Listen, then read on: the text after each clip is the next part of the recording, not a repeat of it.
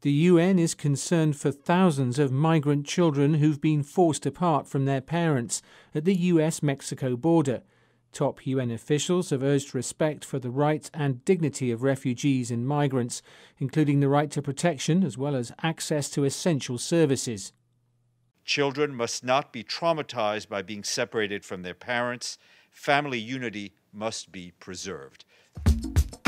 A person was displaced every 2 seconds last year, according to a new report released for World Refugee Day.